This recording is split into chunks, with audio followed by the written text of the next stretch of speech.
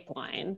What we mean by a pipeline is really everything from drug discovery, so understanding the biology of HD, discovering what chemicals can alter it and how, testing this in cells and animals, and then all the way through to different stages of clinical trials in people. And just so we're all on the same page, I want to make sure that everyone's aware of what it means when we say that a trial's in a certain phase. So a phase 1 study is the first step. This is usually around 20 to 50 individuals, sometimes healthy, sometimes with HD symptoms.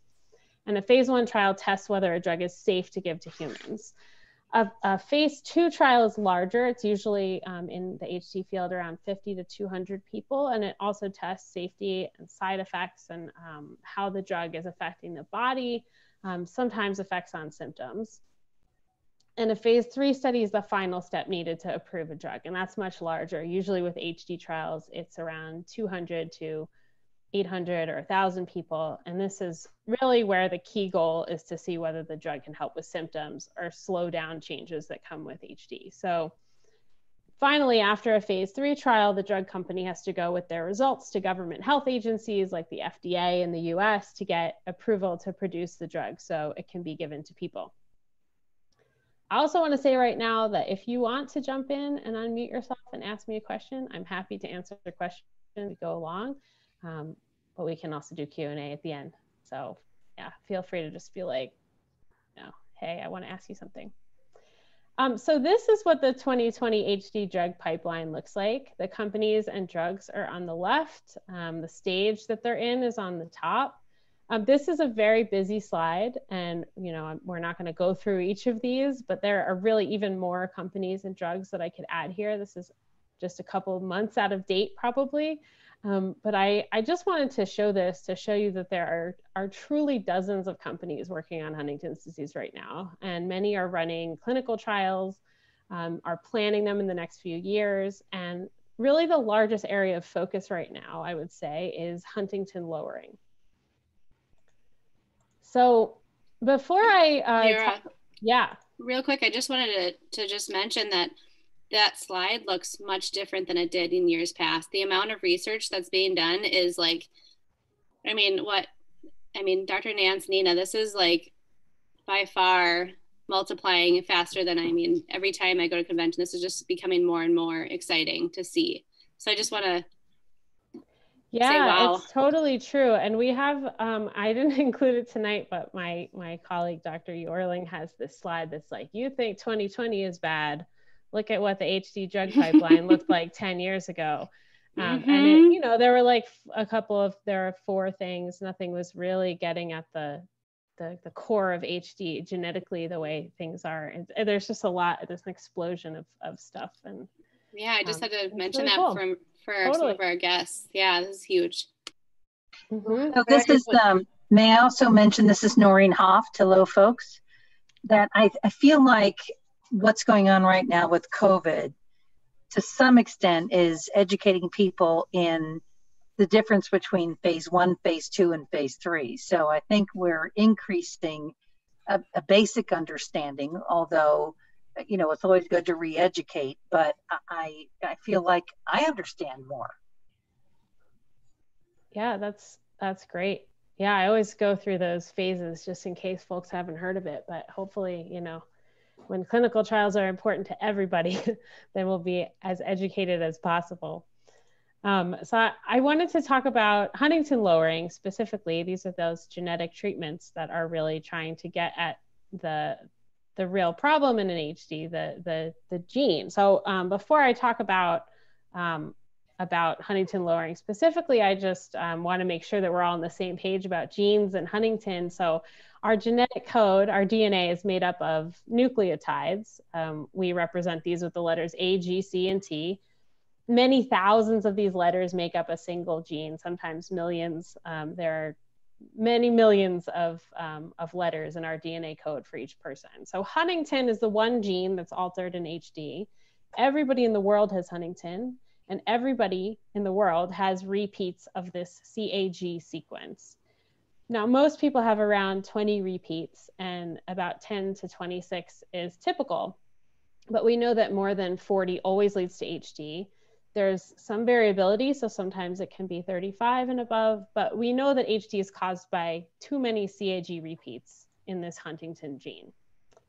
So to go back for just a second to middle school biology, where many of us learned that DNA, our genetic code, is turned into an RNA message, which then becomes a protein. So we have a Huntington gene, becomes Huntington RNA, and then Huntington protein. And proteins are the machines that run everything in our cells, DNA, RNA, protein.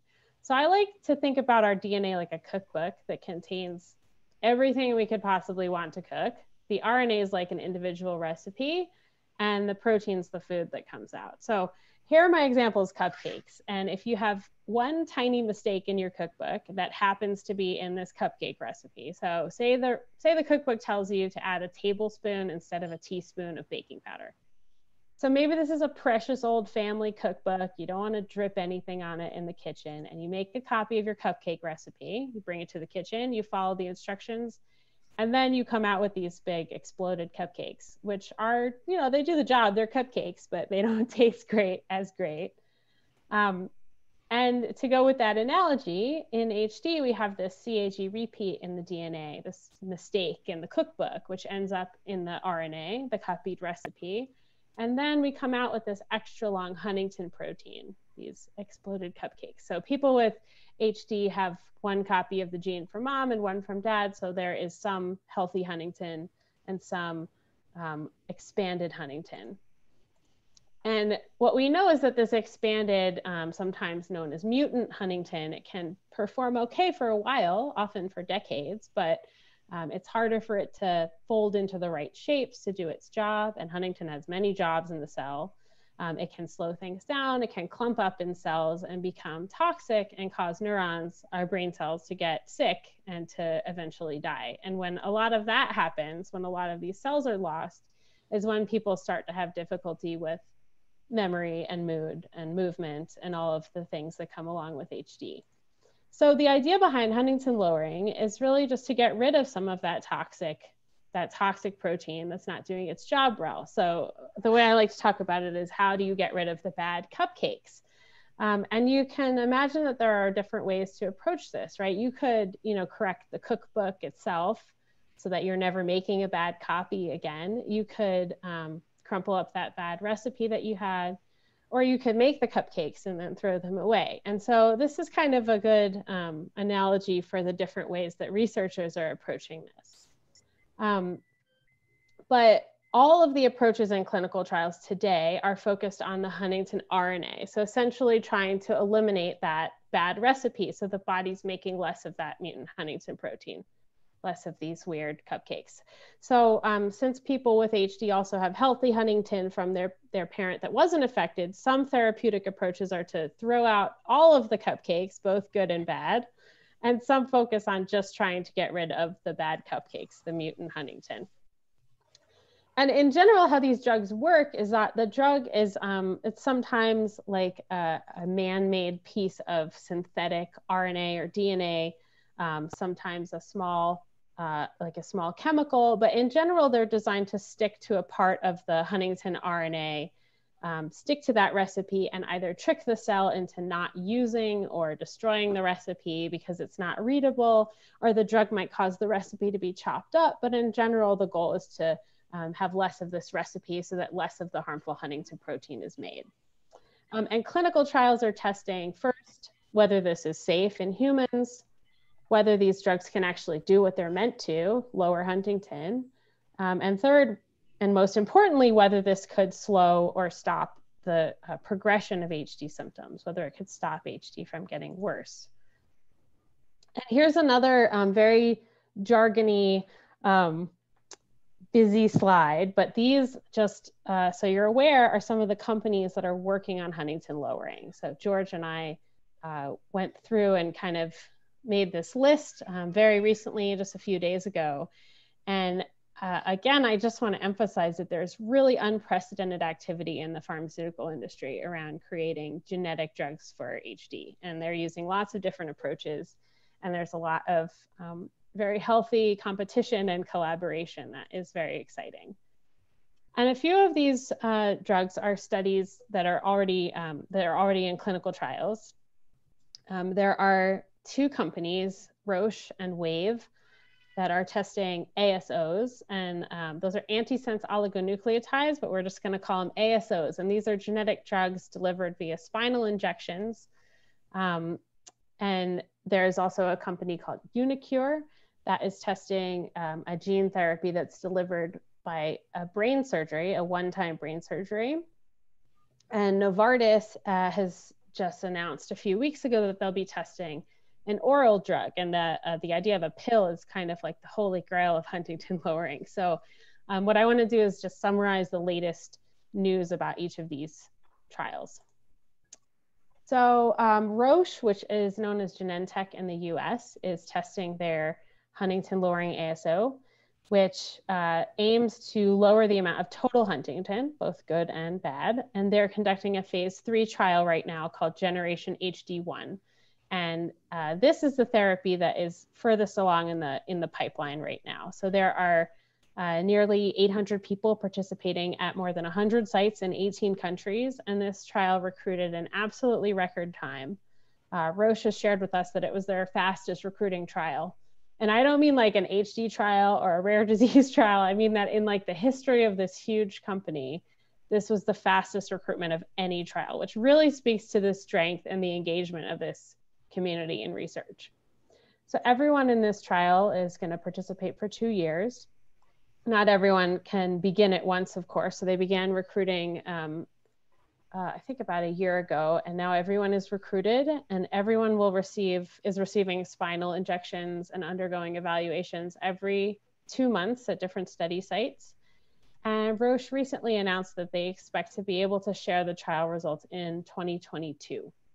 And this trial, this phase 3 trial, is really the test as to whether this drug can help slow down the symptoms of HD. Their earlier trials did show that it could lower Huntington, but whether that's really going to be meaningful in people is what this trial is testing.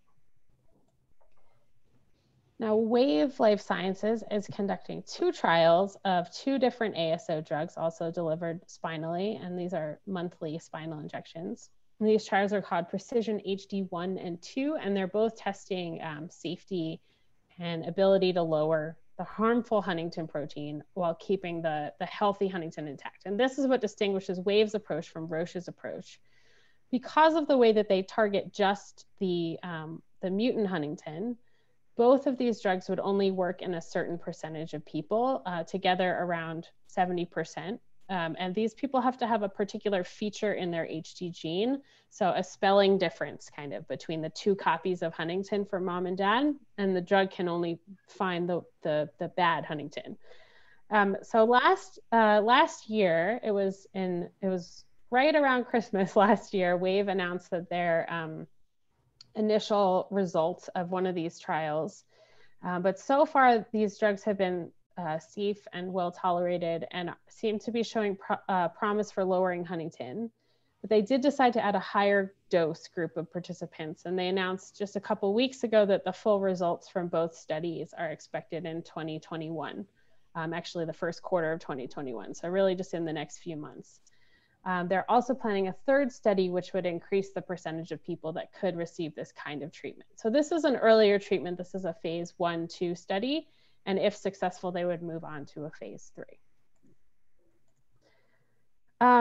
So uniQure has begun this year the first ever gene therapy trial for HD. And gene therapy is a little different from these ASOs, which have to be continuously delivered, because it's introducing genetic material into a person's cells.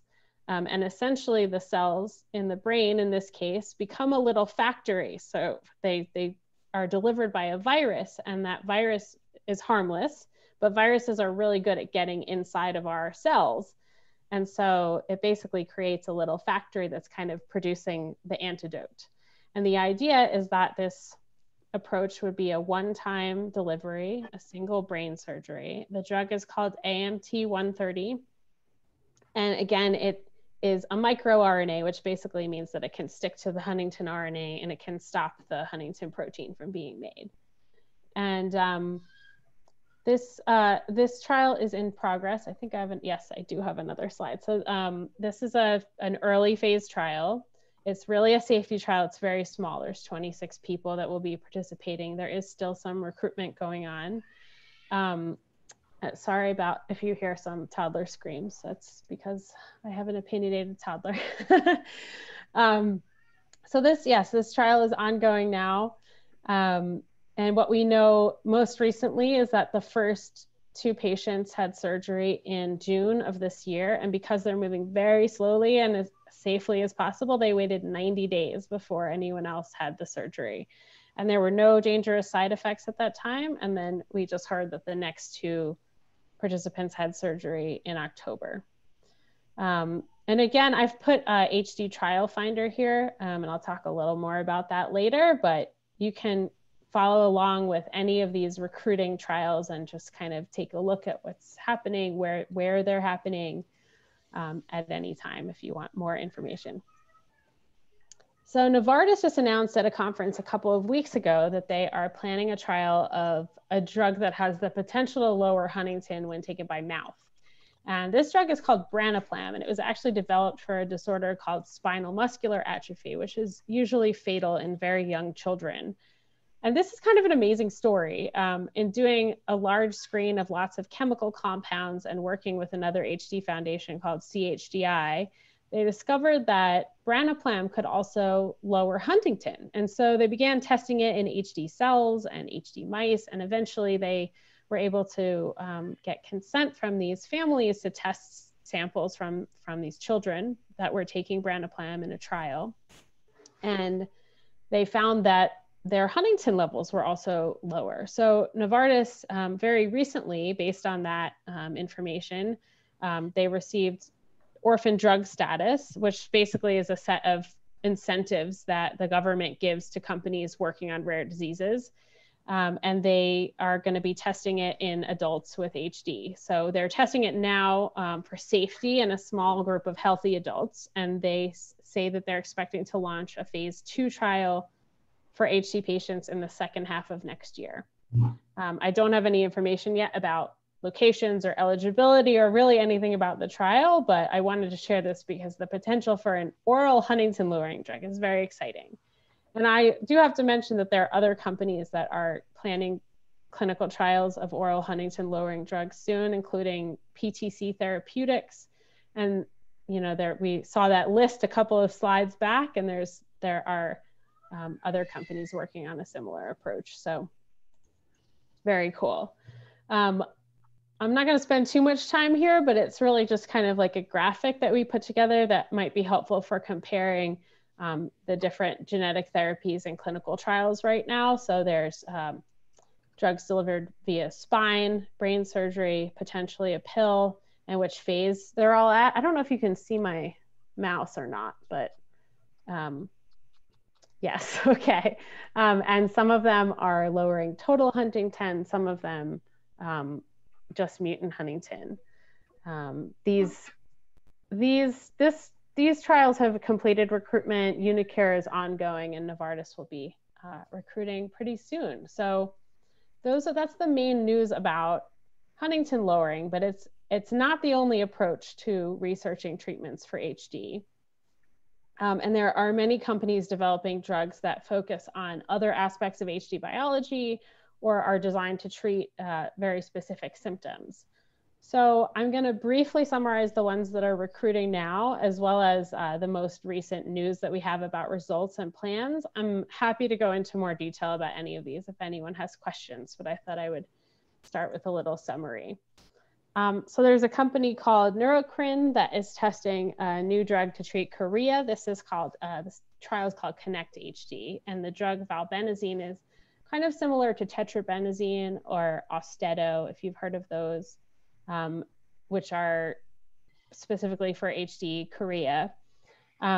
And this drug, valbenazine, is already approved for a different movement disorder, which is called tardive dyskinesia. And people with TD experience involuntary movements of the face and limbs that are kind of similar to the movement, the chorea movements that are experienced by people with HD. So this study is trying to test whether this drug could be useful for that too. And it's recruiting adults with HD at like 50 sites in the US and Canada for a short 12-week trial. There's a company called Prelenia that is doing a large phase 3 trial of a drug called predopidine. And predopidine was tested in a phase 2 trial a couple of years ago in people with HD, but that trial did not meet its key clinical goals. But the drug was safe, and it did seem to show some promise in sort of secondary goals. So it seemed to be helping people with HD to maintain daily functions. So this is a larger and longer trial that's going to involve almost 500 people who will take predopidine for a longer period of time, about 18 months, to see if it can help when given for longer. And this was just announced 2 weeks ago that it has begun recruiting. I think it's only at a couple of sites, but those, again, will continue to appear on HD Trial Finder and on clinicaltrials.gov. There's also a company called Annexon that is conducting a small phase 2 trial of their drug, which is called ANX005. And this drug targets a part of the immune system that might be overactive in the brain during HD. And the aim here is to try and preserve synapses, to preserve the connections between brain cells. This is a small study with 25 people at, I think, 8 sites in the US. Actually, you can see the ones recruiting now in blue at the bottom. This trial is for people who have either pre-symptomatic HD or early diagnosed HD.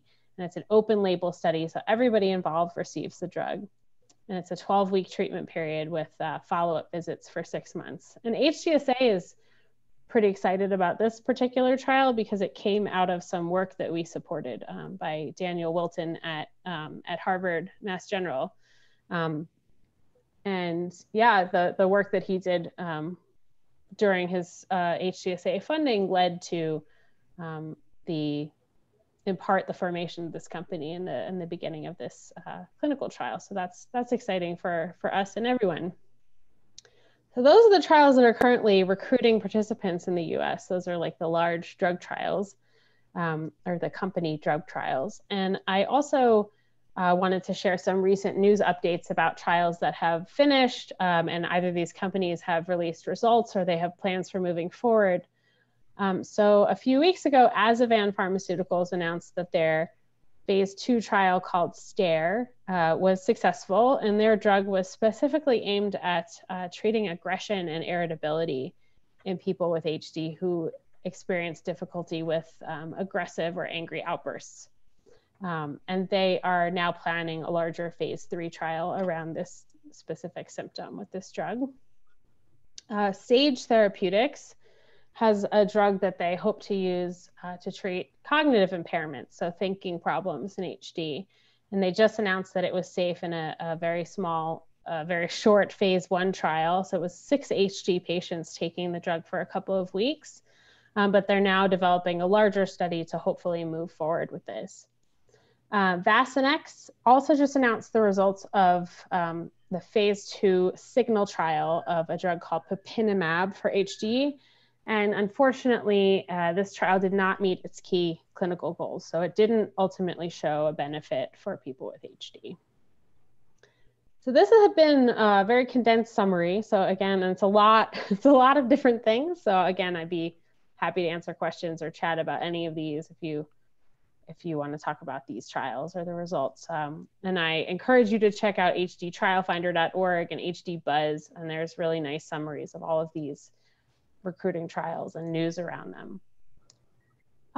So now I wanted to move on to observational research, because HDSA and probably lots of people in HD research are always harping on the importance of observational research that doesn't involve a drug. So join Enroll HD. And I want to talk a little bit more about why that is and use some examples and Enroll in particular. I imagine that folks are probably familiar with Enroll. I don't know if this is the case, but so maybe I can kind of skip through these a little bit. But Enroll is this huge global study of now up to 20,000 people with HD, open to anyone in an HD family. no one needs to know their gene status, pre-symptomatic, highly symptomatic, at risk. It's anyone in an HD family. And it involves just an annual visit with different kinds of exams and questionnaires and giving samples. And essentially the main goals of this are to help increase how we understand HD in people. And it's really important to think about how symptoms appear, how they change over time, and help to improve how clinical trials are recruited and designed to study the best clinical practices for caring for people with HD, and ultimately accelerating drug discovery and development. So Enroll helps to do that for a couple of reasons. And one is that there are so many thousands of people being evaluated in the same way, which really makes for this very robust set of data that includes the experience of so many individuals who all experience HD differently. And this huge set of data is super attractive to scientists and to companies, and it's made available for them to explore if they have a legitimate question. And this also creates a database of people who are already willing to volunteer for research studies. So Enroll is like this big welcome mat for researchers. It's a magnet for all these companies. But I really wanted to show some examples, because I can say all day that it's accelerating research, but like, how is Enroll actually pushing forward new ideas and new approaches to medicine in HD?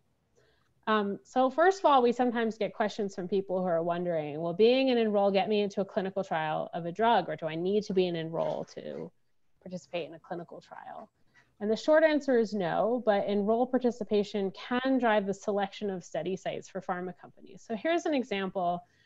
Roche was doing this small natural history study, which was an observational study that they did before they began, or they began it before they began Generation HD1. And often companies will select sites in places that have clear HD populations, or on, on coasts, or are in areas where there's going to be a lot of people. But you can see here that also on here is Kansas. And, I'm not maligning Kansas in any way, but why would a major pharma company do a trial of a rare disease in Kansas? And the reason is that this site has up to 300 people participating in Enroll. So in general, Enroll is helping to drive companies to places where there are already experts in HD, already people involved in HD research. So HDSA always encourages participation,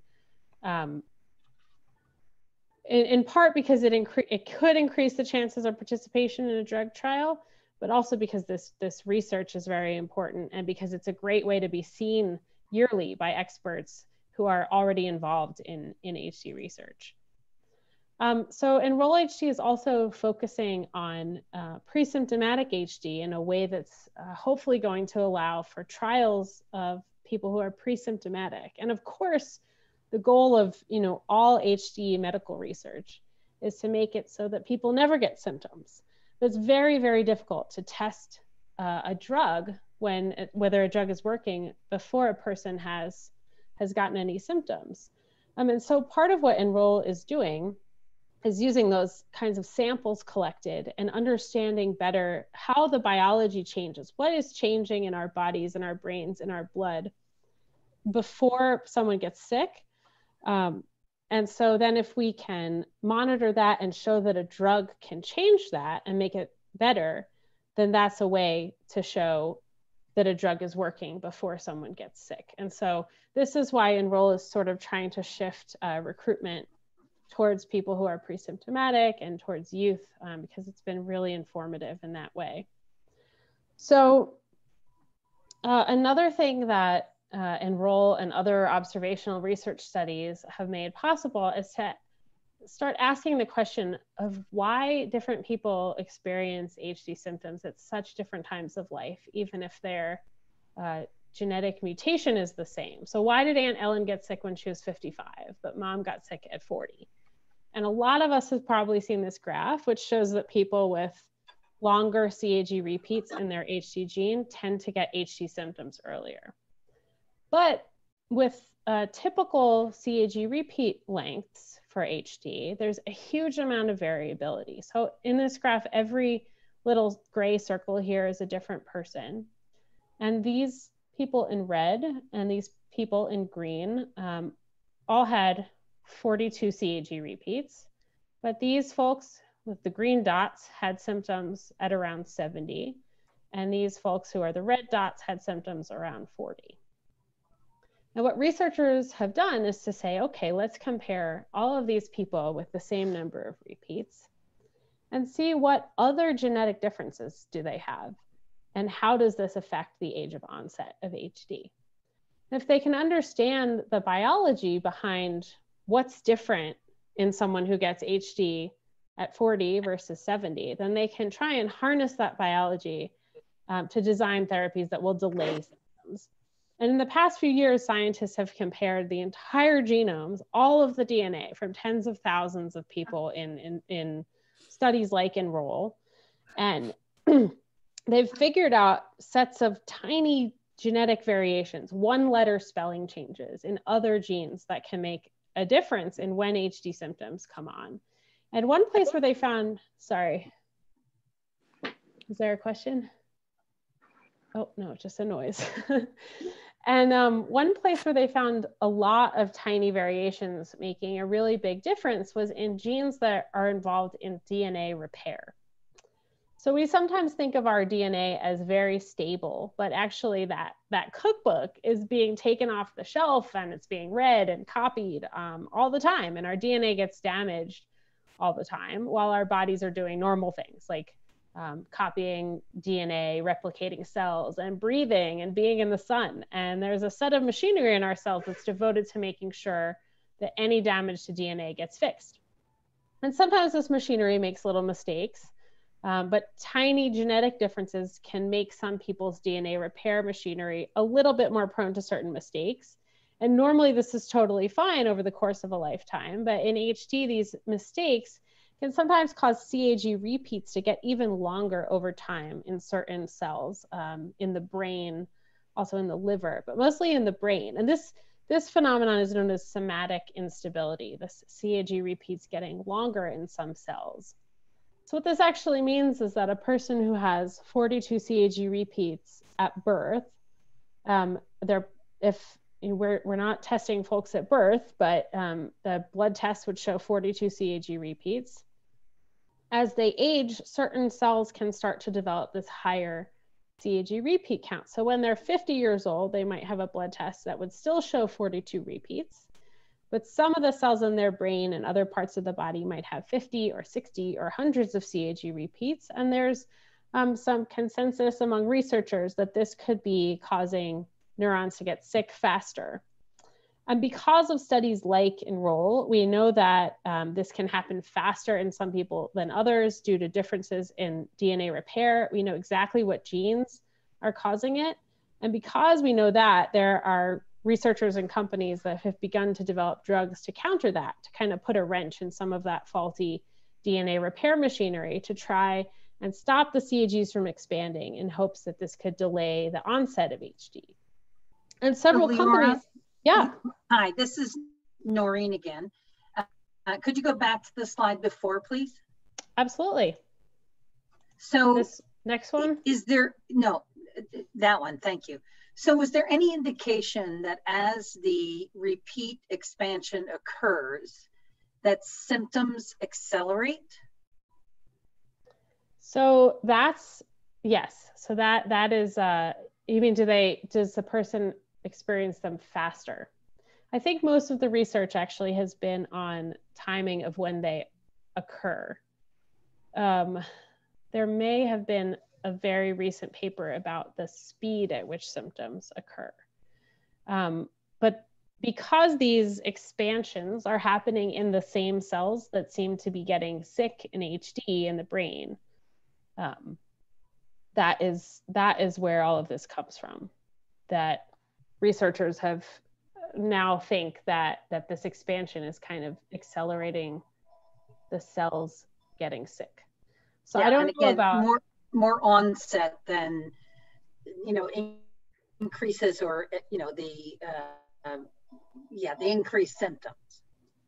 Right. And so what I was going to say in the next slide is that these companies have kind of sprung up around this, and one of them is called Triplet Therapeutics, and they are actually doing a study right now to kind of study that phenomenon that you're asking about, Noreen. Is it, do the symptoms happen faster? Do they come on earlier? And they've begun also an observational clinical trial, which for now doesn't involve a drug, but they have developed a drug, and they're trying to better understand this expansion phenomenon and figure out when's the best time to give this type of drug. And this study is happening now at several locations. It's a 2-year study with 7 visits. There's going to be imaging and blood and spinal fluid draws and different kinds of physical and thinking tests. And really it's to understand better how symptoms change as CAG repeats change. So this company in this study is an example of how an observation that was made possible only because there are so many thousands of people participating worldwide, how this became within just a few years something that's actually being pursued as a drug target. So when we say that enroll is important for speeding drug discovery, this is the kind of thing that we mean. There are also studies that are building on enroll. So Genentech's doing a study right now called HD Constellation, and this is an attempt to get even more info about other aspects of people's health and tie it to the onset of HD symptoms. So this is a study for folks age 12 and up who are already participating in enroll and have tested positive for the HD gene. And it just involves giving consent and saying who your doctors are, and they will pair health records with the data collected in enroll. This is all anonymous. If you're an enroll participant and want to learn more, this is at picnichealth.com/HD Constellation. I just thought I'd mention that. So yeah, I wanted to focus mostly on the things that are being tested in humans right now, but I like to kind of wrap up just by mentioning some hot topics, because there's a lot of interesting ideas and techniques that scientists are excited about and that could contribute to the HD therapies of the future. So I just talked about this concept of slowing CAG repeat expansion, and the ultimate goal would be to shrink CAG repeats. So it's likely that within the next few years, you're going to hear a lot more about somatic instability, this expansion of CAGs and how to counter it. There's also lots of scientists and companies working on the cookbook itself. So instead of focusing on that RNA message, that recipe, researching ways to correct the actual HD mutation itself once and for all in cells through gene editing. So you may have heard of CRISPR or other techniques. And these have been very useful for scientists to better understand the HD gene, to study different aspects of HD and what happens if the HD gene is gone or mutated in certain ways. CRISPR is not right now a drug, it's a technique, so it's not really likely something that can be safely used in human brain disorders in the very near future, but it's definitely under intense investigation, and there are HD scientists working on safety and different ways to do that. And finally, a really important development in HD research in the past decade has been the use of human adult stem cells to study HD. So scientists can take a skin sample from a person with HD and use a special set of chemicals to basically reset it back to a stem cell state. And it can become any type of cell using another set of chemicals. So you put more chemicals on it to turn them basically into neurons. And then you have these brain cells growing in a dish. And this has been super useful for studying HD in human cells without, of course, those same ethical issues that surround the study of embryonic stem cells. So those are some hot topics. And finally, I'm just going to leave you with the resources that we've got and that others have got for staying up to date with HD research news, where to find out more about participating if you choose. And I have to plug HD Trial Finder. It's HDSA's clinical trials mastering service. It's a website and a call center that is staffed by trained navigators. We list only currently recruiting HD trials in the US and Canada. You can just browse them to see what's going on in the US. you can enter some basic medical information about yourself or someone you know to see what trials near you you're eligible for. And in addition to the drug trials that I talked about tonight, HD Trial Finder is also listing all sorts of local and observational studies, everything from testing a new kind of brain imaging method to trying a physical therapy regimen or combinations of medications, signing up to donate your brain after you pass. And there's a lot more on there. And these studies are also really important for supporting HD research and care. They can also help people develop relationships with the teams and experts that are involved in and committed to HD research. So you're welcome to check out HD Trial Finder. And I just want to plug again a couple ways that you can stay up to date on HD research. hdbuzz.net is a site where scientists write about HD research in plain language. HDSA's newsfeed and Facebook page, you'll find updates there about research. We host webinars. Our research blog is a weekly roundup of what's going on in HD research. Again, I encourage you to check out enrollhd.org and hdtrialfinder.org. And yeah, finally, I just want to thank you all for watching.